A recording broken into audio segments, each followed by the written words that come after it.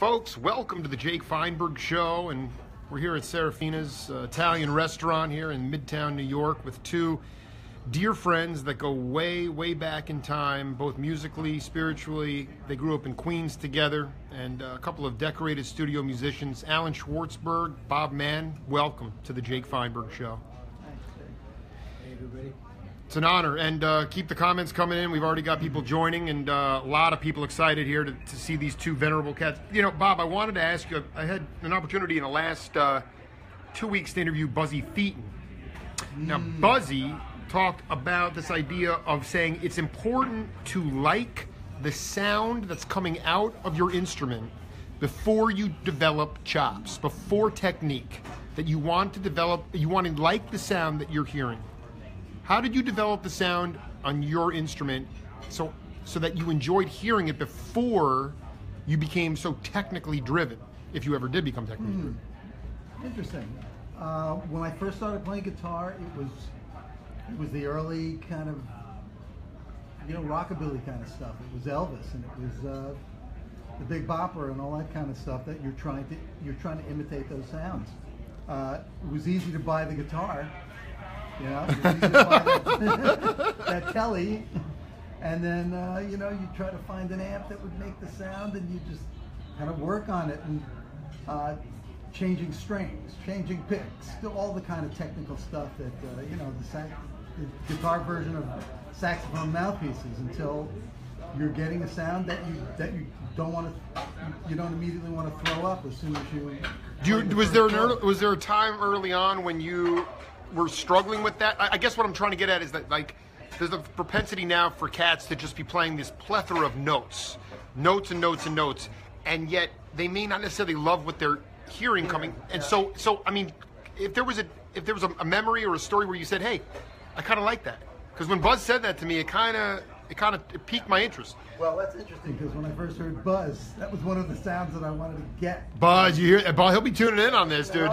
He's an obsessive Jake Feinberg. Yeah. And I actually remember one of the first of only a few sessions I did with Buzz, and a few that I did with David, where it was the three of us.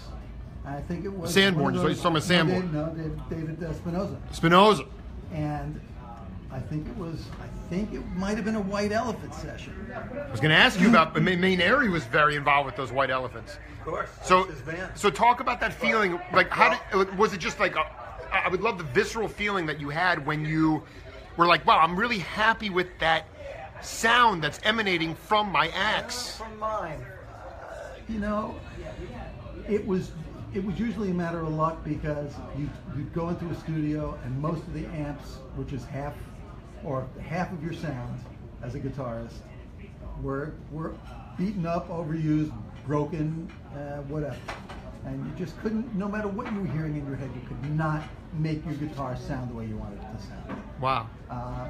Occasionally you get a good amp, and wow, you'd be able to do it, and yeah, that's sitting in there really nice. So that's, and once that happens, you try to do it again. It's like any good thing. Try to do it again, find out why it was working, and so much has to do with listening to your idols. The people who, I remember early on being really, really listening to the West Coast guitarists. Mundell? Well, no, I'm even talking about further. In jazz, it was always West for me. West and Jim Hall. That's a good choice there. Those are the two guys that I try to sound like. Did you get to a point where it was like, well, I can comp some of this stuff the best I can, but owning your own individual flavor? I mean, all I'm saying is you didn't have the technology that we have today, and I want you to speak to peeps about how you created your own individual little flavor off of your idols. I don't know if I ever thought about creating it. I always wanted to create something that I loved, right? Which was usually something that I had heard. I wasn't searching for an individual Could you give an example? sound. You give an example? I listened to Larry Carlton's work on the old Joni Mitchell stuff, the LA Express stuff. That, to me, nobody was making a sound like that in New York. And, I dig that. It was saxophony. Robin Ford was like that. And I wanted to somehow make that sound, you know, and you buy some equipment to do that. You buy this, you sell it, you buy something else. Oh, that's getting closer. You know, you string your guitar with different gauge strings, and it's all about that. And you find something that, you know, I never ever got to the point of, ooh, that's my sound. Ooh, right. It's ooh, that's a good sound. But I mean, when I talked, you know, like Allan, I'll pivot over to you. When I talked to Garibaldi, dear friend of mine, definitely will be tuning in on this. I mean, when he was playing in Oakland, if somebody came up and said, "Hey, you sounded just like this guy," he'd want to slit his wrists. The onus was on individuality, and I just wanted you to talk about how you crafted your own individual sound on the drum kit. Because to me, are you talking to me now? You are on, baby, live, and people are loving this. By the way, keep the comments coming in. People are loving this stuff. Before anything, yeah. Tell me, do I have any green stuff? No, you're good, man. No, you look great. Okay. A lot of people are enjoying this. Yeah. To look good. And of course, I forgot the question. The question is about individual. Today, it's hard to pick out when you're listening to a horn player or a guitar player. You're like, who? I don't know who it is. Back in the day, you could pick them out in a heartbeat. Right. So I just want you to riff on the idea of individual sound, how you cultivated it on the trap set. You know, drummers notoriously just follow deeply their idols. Like, you know, in a split second, whether a drummer loved Elvin. That's very obvious. He's playing all kinds of triplet licks and stuff like that. I must admit that imitating Tony Williams, Philly Joe Jones, and Elvin, and Roy Haynes, my absolute favorites, gave me a thrill. And absolutely gave me a thrill when I would say to myself, especially after hearing it back on a recording, it sounded a little Elvin-y. You know, that's what gave me pleasure. I love it. I'm making no bones about it. Every once in a while, I come up with a little, like in an R&B thing, like a nasty little complicated little kind of thing, and I'd say, hey, that was pretty cool. But I loved imitating my heroes, and if it sounded something like it, mission accomplished. You know, and I have no bones about it. Bob, you know, what's interesting is that when I talked to Tropez, for instance, what surprised me, you know, Abercrombie said it to me too. He said, you know, back in the day, if you wanted to get gigs, you had to have good rhythm. And a lot of guitar players think they have good rhythm, but they don't. And I wanted to ask you, Tropez said, as we continue to get more people joining, this is going to be a monstrous situation here. Tropez was actually motivated. He learned rhythm from the B3 cats that he played with, from the organ. Is it something along? I mean, did you learn rhythm from guitarists, or did you learn it from other instruments? God, I think. Well, when it came to R&B, I have to look. I was a little late to the party because I was, as I told you just before we started being on the show, I spent 4 years not being in Vietnam by joining the Air Force band. That's right. Being in D.C. and playing, and you know, big band type music and arranging for big bands and whatever. When I came back, Allan, my good buddy here, said, "Bob, you got to listen to the meters." He said, if there's anything you're going to like... George Porter Jr. is tuning in. I know he's listening right now, man. No, and Zig, what was, specifically, Allan, what was it... Because people have been saying this about the meters. What was it about their... Abel Boreal said it, too. The meters were intoxicating in that time. It's very much like the missing link between jazz and like R&B, right? and R&B. Dancing, Yeah, right. it was like Rock and the roll. Lucy. What is it? The old the ape. That when they found Lucy, this was King Kong? Oh yeah. Yeah. The mummy, Yeah. the mummy Lucy, and this was the turning point with humanity. And it was the meters. Man, that was, and then and James Brown too, but Meters had it snakier, right, Bob? It was like Right, it was snaky and it was unpredictable. Right. You know, I mean, even if they played the same thing for 3 minutes before they changed, Right. like James Brown, there was a certain unpredictability about what it was that they were playing and how, I don't know, how it popped out of their instruments. You know, and that to me kind of gave me a link between what I loved in jazz and what I was gonna end up loving in pop music. You know, so I was able to like grab that ladder, start listening to that stuff, and develop a passion for it, which you know.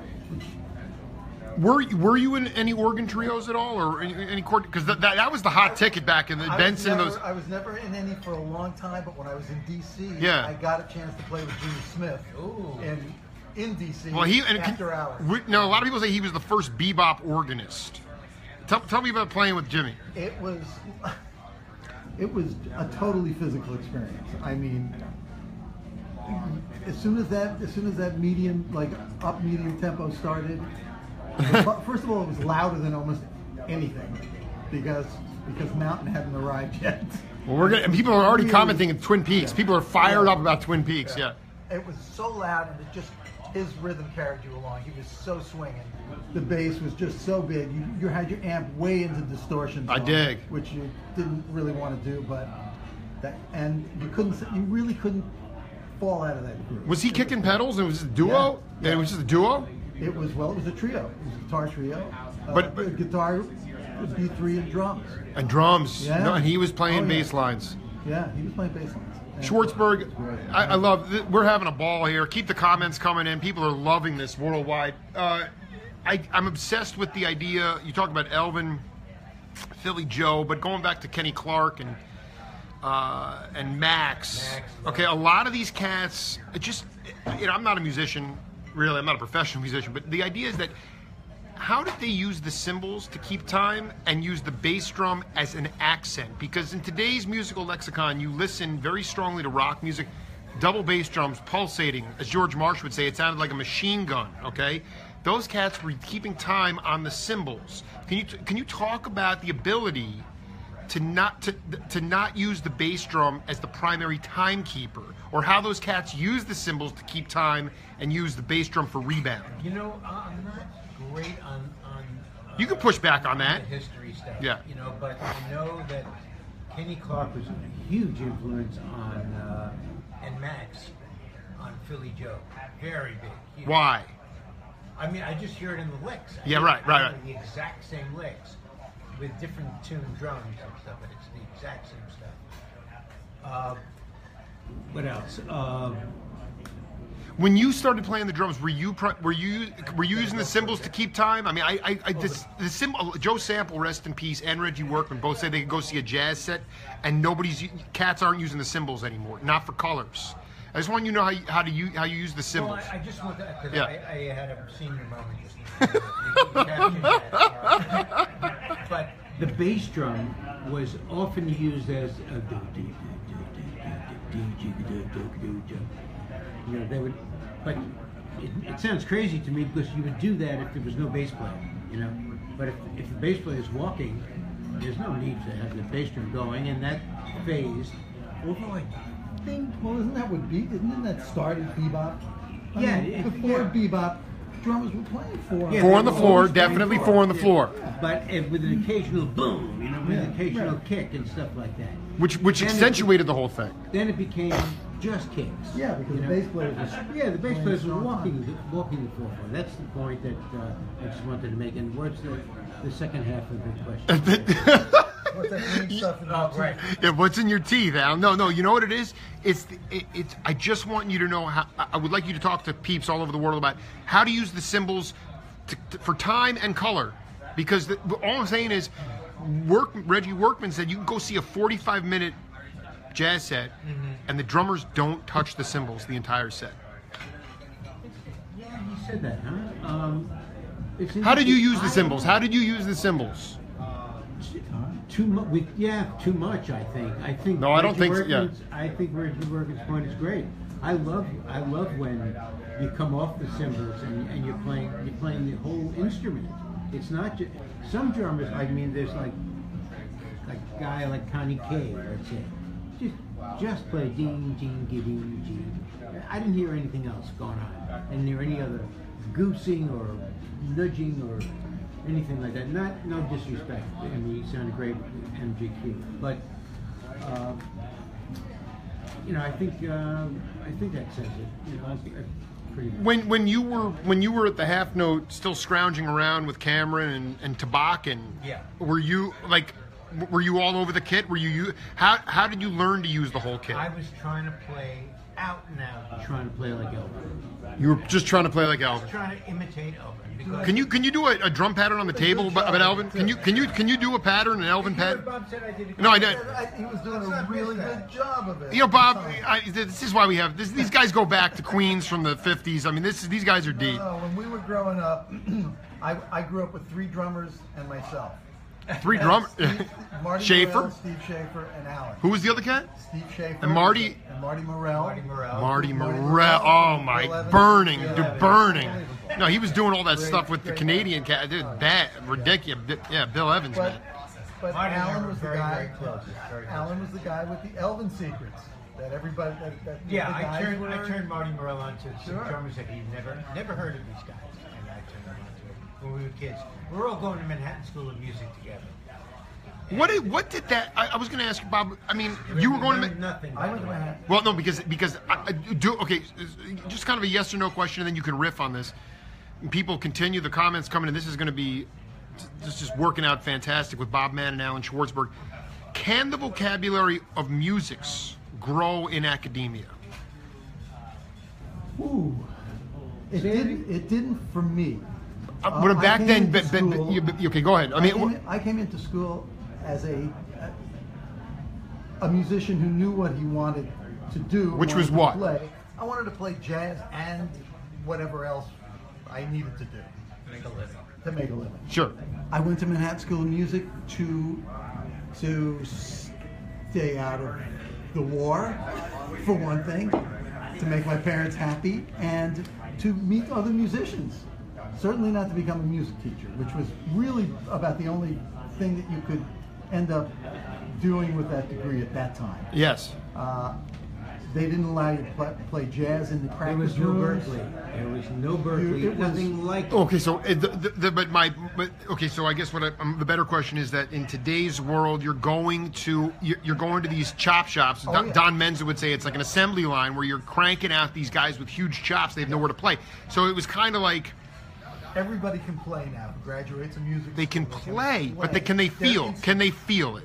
That's That's a another good question, Jay. Yeah, well, I appreciate you could tell me. That's my job. I mean, there's no right or wrong answers here. It's just again, these guys are from a. There's no right or wrong answer to that. It's because feel is who's determining whether. Can you talk about Bob? I mean, you were surrounded by drummers, but they were playing feel music. So could you talk about how you learned to feel music in general? Because today, I'm not sure if people are even aware. I mean, my daughters, for instance, they've had digital beats crunched into their ears for 2 decades, so they don't even really know what human music might sound like. Can you talk about how you learned to feel music? Boy, what I can talk about is how differently the time feel was. Go ahead. Please talk about from that. one player to another. Right.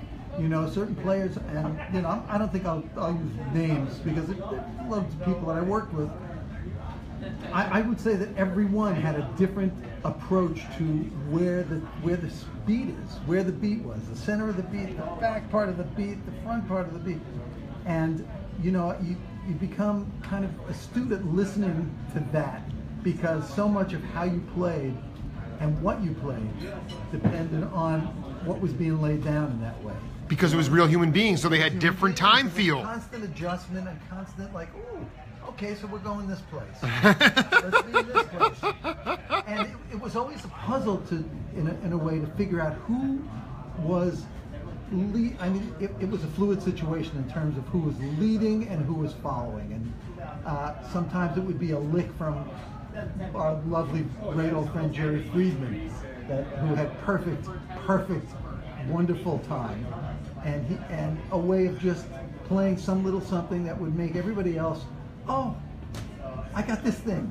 Oh, I got this thing, and it's like bang, here's a track with a bunch of great things, all inspired by one little something that was just being played with heart and feeling. One of my favorite. Keep projecting out, guys, because people are saying they want to hear. They can't hear you. Keep going. One of my absolute favorite expressions is, can you tap your foot to it? Right. Not even literally. I mean, literally. Can you dance to it? Of course, so you understand that. But even mentally, can you tap your foot to that? Which means, does it resonate with you? Do you get it? Does it? I picture when the music is happening beautifully and the time feel is happening, I picture dancers. Right. And I see dancers, you know? You see shag dancing contests where the legs are like rubber and they're like moving around. It's like ding ding ding ding ding ding ding ding. Excuse me? Can I get these going? Yeah. We've got a waiter. And we're here in the restaurant in real time. What do you think? No, you said something to me. The early Miles records, swing records, you could do the Lindy to it. The Lindy. Okay, so it was dance music. It was danceable music. Danceable, right? And so that's that's feel. But your brain can tap to it. Then he got into the deeper stuff. And that, but you could tap your brain to it. But sure. You didn't necessarily get up and bob your head or move your shoulders or anything. But it was like that. Except it was I mean, it was from feet to your head. Yeah, I remember so many times being in clubs, and when it was just burning, my head, I couldn't stop doing it. I was tapping my head like Bill Evans. Bill Evans is not dance music or anything, but you're like this, and then sometimes you cry. You can cry from it. You know? To talking to Allan Schwartzberg and Bob Mann live here on Facebook. Maynard's going to be tuning in at some point on this interview, and I wanted Bob. He told a story about Donald McDonald and him and Hugh McCracken looping. They were doing a lot of looping, and then Jeremy Steig was doing film projection. Okay, this is back in like '65. Can you talk about the most experimental music that you did early on, even maybe before your career, but the idea of music concrete, incorporating any kind of electronic music, experimenting and that kind of stuff, because that stuff was very fertile at that time. You talking to me? Robert De Niro. What I'm saying is that it was. What I'm getting, maybe it wasn't exactly that template, okay, with what Donald was doing, but they would find these licks. They would hear the tapes back. They'd say, "I like this." They're going to loop it. Jeremy's doing so. It's multi art. I mean, a little bit. Dreams. Okay, in dreams, we would tape jams. Right. We would tape jams, and oftentimes the germ of a song would come from something that we heard and said, "Ooh, okay, let's develop that, or let's play that some more," and do that. I mean, in terms of my own personal, what the kind of musician that I am, or the kind of person that I am, I'm not looking for something that's way out on the edges of anything. I'm looking for meat, and it's in the middle, and it's just something. It's what I respond to. I think I came up listening to lots of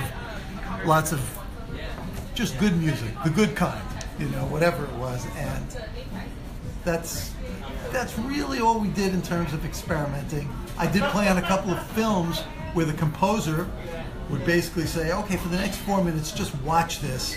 Play whatever you want." And sometimes it was great. Which fun. films were those? Nothing big. No, nothing but I want to add it to the remember. discography. You don't remember? Oh God, no, absolutely. I mean, don't for the remember. perspective, you guys were living in New York during the Warhol years. There was a lot of wild experimentation going on. There was a lot of psychedelics going on. But here's the point. Garibaldi used to sit in his apartment in Oakland with the guy named Harvey Hughes, and they used to just sit all day and trade drumlet and just play these. They'd work out these fierce grooves, man. And I'm just wondering if you guys grooves. Key word there. Key word. Did you guys do that growing up in Queens? I mean, did you play games? I mean, we did. I think, Bob, you didn't do it maybe as much as I did, because I was playing with Donnie Kretmar and stuff like that. But the free jazz thing, Yeah. man, you know, I did it, and it kind of, you know, you'd have to have a couple of beers that helps. And you play anything. You just play anything. And it's going to be okay, because you're not going to get fired, you know? But, man, I think that amounted to shit. Really. I don't think it amounted to anything. Really? Yeah, I'm going to just go out on a limb and just say I hated it. You know, I really hated it. You're talking about like when Ornette came out with the Harmolade? I mean, No. Ornette was not Ornette was free. beautiful. Yeah. So what do you, when you say free? I'm talking about no time. You know, I don't want to. Yeah, right. I think Barry Altschul is a drummer that used to play in a lot of those. I think Rashid Ali was one of those drummers where they would. We don't need. It's like we don't need no stinking grooves. You know, it's like just gonna do cymbal rolls and Right. With the go and finally.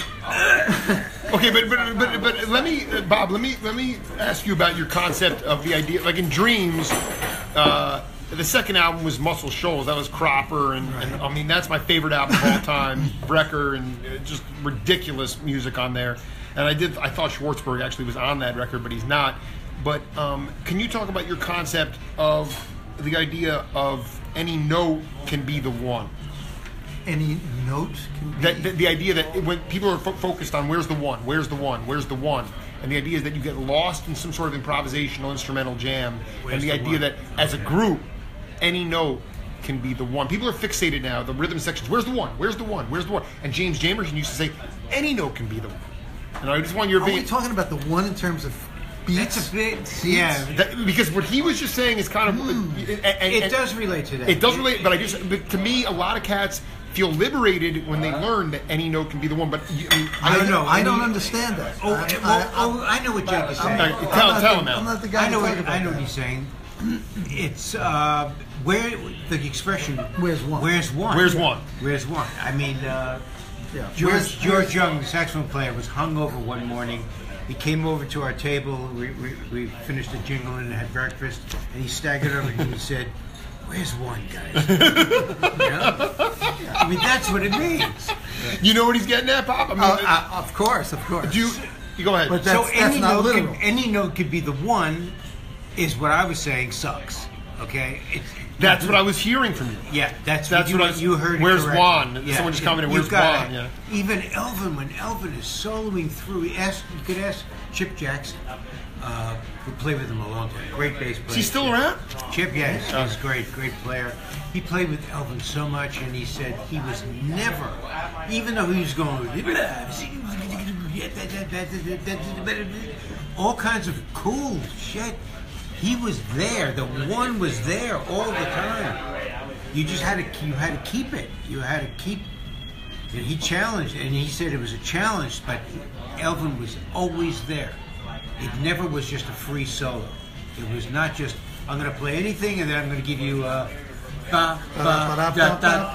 right, exactly. Okay, so Bob, let me ask you this. Okay, but when I talk to Brecker, he's talking about the Miles rhythm section of Ron and Tony breaking up time and breaking up form.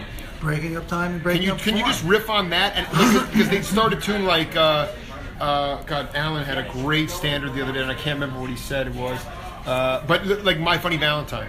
And then they go off, but then they collectively come back in. Sure. That was a cathartic experience for a lot of peeps. Can you talk about? Well, I mean, to me, it's not. The structure is primary, and then if suddenly improvisationally somebody decided that 3/4 of the way through the song there's an exit into what could be a rhapsodic 10 minutes. There you go. That's fantastic. Yeah. You know what you've done is you've altered the form. You haven't really altered the form. You've altered the concept of time in a way to say, okay, I'm going away from here for a minute. Right. I'm going to come back though, because without coming back, there's no tension. But, okay, so here's my point about the one, is that everybody trusts each other and leaves together, and then they have to come back. That, to me, is the magic of music. Okay? That's a great moment. Right. And everybody in the audience, even the women, the housewives. Yep. Yeah, I swear they know it. They know it, baby. They know it, man. And that's when it becomes good. like, that's when people get up and spontaneously start like, whoa. Yeah, Because and they react and they applaud. They actually applaud. This is why I love talk, because I mean, you know that's the spiritual, there's a transcendent. That's really what I meant, not free with no time or anything like that. It's just the idea of breaking it up, and then all coming collectively back in together. And that's also when you feel the closest. You feel no separation between yourself and the other people who are performing. Yeah, Because something just happened that was shared in a way that was, as you say, without words and without instructions and without preconceptions. And wow, that's what it's all about. Would that happen in dreams? Yeah, it would. I would be part of it sometimes, and a lot of times I wouldn't be part of it. But it would happen on stage. Yes, And we would. And it was more like hearing somebody. You were talking about this off air, where you'd hear somebody play, and it would take you. Your ears were huge. Bob, was there a formative time? I mean, because we talked a little bit about being with some of these more pop acts, but was there a time when you could talk about when your ears grew the most? I think I was really fortunate that my dad was a musician, and I got great music. What did he play? What was he? Classical music? He was a pianist. He was a pop guy. He was like Dick Hyman guy. Matter of fact, Dick. My father was one of Dick's favorite guys. Dick Hyman, they did records counterpoint together. for 6 valves, man. They did records together for the what was that label out on Long Island where they have like Oregon Holiday, and would be my dad. And I want to get this lick in real quick. Go ahead, Allan. That Hank Jones, one of Hank Jones's favorite piano players, was Bob's father. Yeah, Cy Mann. He was on staff when there were big Cy staffs. Mann. Big staffs at CBS and NBC. On a lot of Wikipedia things, but he worked with Streisand. Everybody and a bunch knew. of people. Everybody knew. Was he a bebop? Did he play bebop? He played enough bebop to sub for Teddy Wilson occasionally in. Dude, I love some of that Gypsy Jet, the Benny Gypsy. Goodman's band. Oh my God, I love Teddy Wilson. Yeah. Is that beer still there? Can you pass that beer over? But I was lucky enough to be Hank Jones, one of Hank Jones' favorite players. Boy, I just hung out with him when I was really young, and he gave me like ear training, and that was fun.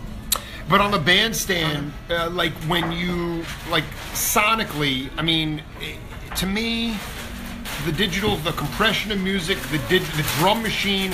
I mean, that was the point. Someone said to me before when the drum machine came out, all of a sudden human beings started to try to emulate a machine, and that took away from individuality. We just lost Mickey Roker. You could tell Mickey Roker right away as a drummer. Okay, Tony Williams, great Pete player. LaRocca. All these cats had serious. Joe Chambers will be watching this interview. All these cats had their own individual sound. Great. But so I just keep going back to that because I fundamentally believe that if you in music as in life, if things become too formulaic, that's how ultimately you become. I don't want to get too extreme, but this is how Hitler's come about. Okay, and we're not that far away from it. We're not that far. Yeah. Okay, so what I'm saying is that if Very you have, apropos. so Bob, if you just fundamentally could you just talk a little bit about when you look back on your career, how you found your own voice and whether it was through adversity that you found it, whether you just said, I'm just going to be Bob Mann. I just never thought about it. Right, this is why the Jake Feinberg show is asking. And I always kind of scratched my head. In fact, when I used to listen, when I used to read interviews in Downbeat or whatever about somebody asking the question, well, how can I find my own voice? How can I be individualistic? How can I, how am I going to be myself? Right. I wasn't interested. I believed that as long as I was playing music. That you're going to be David Spinoza. No, but that wasn't for musical reasons. I know. And we'll go to that. Yeah. But there might be kids watching. Right. Sorry. Hi, David. But I love it. No, but it wasn't.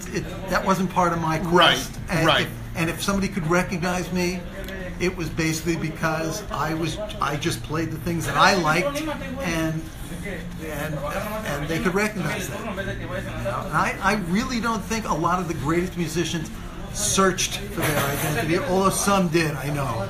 I'm sure John Coltrane went through his, and a lot of people like that. I wasn't one of those kind of people, obviously. Allan, Sonny Rollins practiced, to that point, Sonny Rollins practiced, in fact, Bob Crenshaw told me, since when Sonny Rollins' wife died, he went down from practicing 12 hours a day to 8 hours a day. Only 8? Yeah, only 8. Only 8 hours a day. I mean, he was, you don't get much greater than Sonny Rollins, but he's after what he's after that saxophone player in his dreams that he hears, that he's trying to make come out on this plane. I mean, that's what we do. We just try to play the things that we love to hear from either other people, whatever, or music. Let me ask you both. You can both chime in on this, but why did you decide to end Deep Diner Records? Well, it was and specifically the climate of the studio, being that they're Deep Diner Studios. Yeah, Deep Diner Studios. We're doing a deep dive at a deep diner, but ultimately the conditions that are current as to why you decided it's not worth it. Excellent question. Excellent question. Business. It was really business, Yeah. right? Meaning there's not enough. Jake, you must know that everybody watching this thing has a studio in their house. Okay? So, the old joke about I could phone it in, I phoned it in. You are phoning it in now, and everybody is. People have drum setups in their house, and they do track. They're sent the Pro Tools file. You put it up, lay it up, and you play your drum part to it, send it back, and there it is. So there's no real need for a studio. Clients are getting emailed if you have jingles. You write a jingle, send it off. They don't have to be in the studio anymore. But here's the thing: if you guys were not charging exorbitant prices, okay, why is there still incentive to maybe pay a little bit more to have human beings in the room together? I know it's not in vogue, but I'm saying the magic of nobody cares, Jake. It's money. It's a big part of it, man. It's a big part of it. So it has to be sold on a mass level. Yeah, I mean, also there are libraries of music now.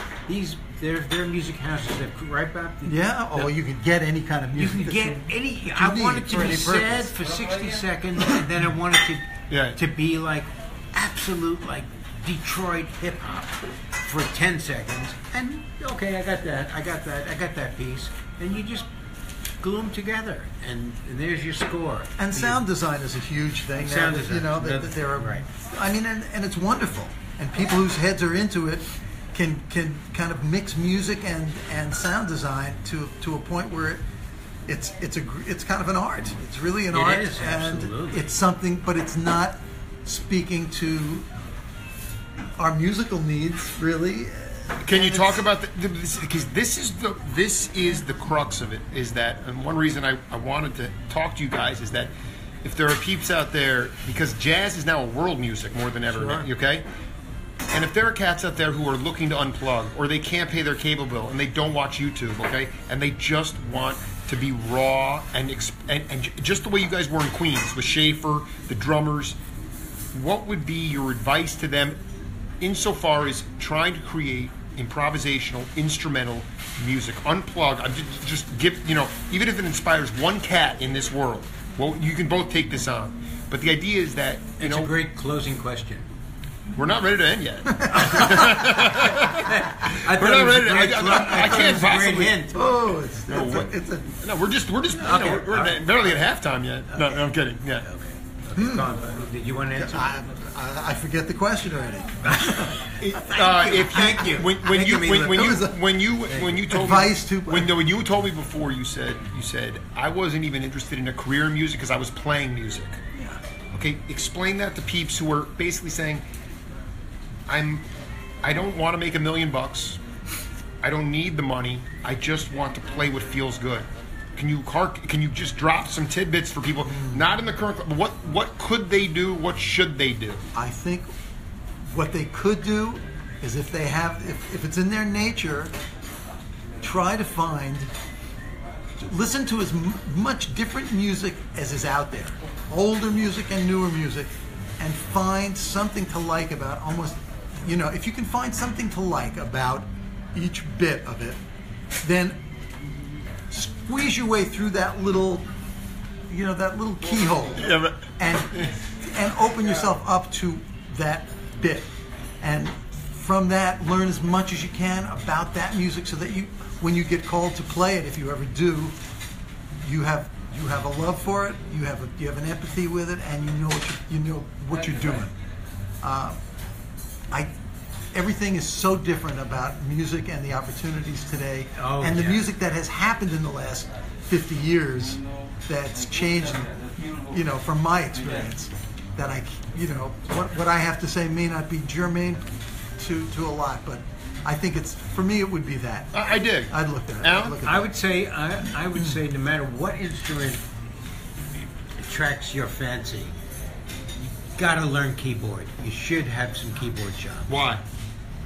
Because all of the music is right there. It's like the bass line can be there, the chords, the harmonic structure and stuff like that. It's a basic music knowledge thing you should have. And in fact, most players, saxophone players, everybody, Bob plays good piano. I play a little bit of imitation Bill Evans piano, but bullshitty though. But some I could play. I love piano. Did you get off on the period? I interviewed Miroslav Vitous, and when he was talking about coming here in '61, hearing LaFaro and Bill communicating in a different way that the bass and the piano never did. In fact, LaFaro was having a conversation about that. I mean, do you think it's in isolation, or do you need to be with human beings? So what I'm still trying to get at is the idea that you guys were not. You might have been woodshedding once you got done. You were playing for hours together. Schaefer, you. I mean, give you a break, You gotta play with people, or else you. Why do you need to play with people? You have to interact. It's just like having a conversation with yourself. You have to have. It sparks other ideas. It opens you up to hear other stimuli, coming exterior stimuli. You can't just do everything. You could practice all day long, and maybe you'll be. I don't know who's a solo guitarist who never appears with anybody. Is there such a thing? Yeah, I'm sure there's a lot of them. No, there's only a few left that can really put people in the seats solo. Who was the guy that hammered? That did all that? Stanley Jordan. Jordan was one. Stanley Jordan. But I mean, there are a lot of that's a novelty kind of thing. But if you want to play with other people, you got to start playing with other people. You have to practice. I think what you have to get used to is reacting to something at this extemporaneously. What does that do? Explain. Can you unpack that a little bit? Yeah, I mean, you can learn a solo at home, and you can go and play with a bunch of guys, and no matter what they play, you're going to play that solo. Right. And it sounds stupid and dumb, right? Exactly. And it's not doing you or anybody else any good. Right. What's doing the most good is having your instrument under you as best you can, and then coming together with people who also know that the only thing that's going to happen here that's real is what happens spontaneously. Exactly. Wow. Good one. Did you? Can you? Before we, because a lot of people, tons of comments, keep them coming in. People are loving this. But Bob, first, could you talk about the experience? How did Mountain come about? I mean, who knew Pappalardi and Actually, I did. You did. You want to? Because I mean, I still can't get my ear around that live album. It is a burning, ferocious album. But I'm curious. Can you take? Fun. This is part of promoting. I was working with Felix at Electric Lady. Is that cat still around? He was a record producer. He's long gone. Yeah, long gone. Pappalardi. His wife shot him. Okay. It was crazy, and she was crazy. She's probably still there if she's alive. But we were working on a project, Maggie Bell. Maggie Bell. Maggie Really Bell. good. And then I've seen that record. Yeah. He said, drummer, who's the drummer? Corky Lang. Corky Lang wasn't going to make this Japanese tour. Did I want to do it? And I said, yeah, I think so. And Bob and I play together all the time. And I said, what about another guitar player? Because I know Leslie West is great. He's a great rock and roll player, but I know what kind of musician Bob is, and I know. I said he also could play some keyboard and stuff. He says, yeah, okay. And we did.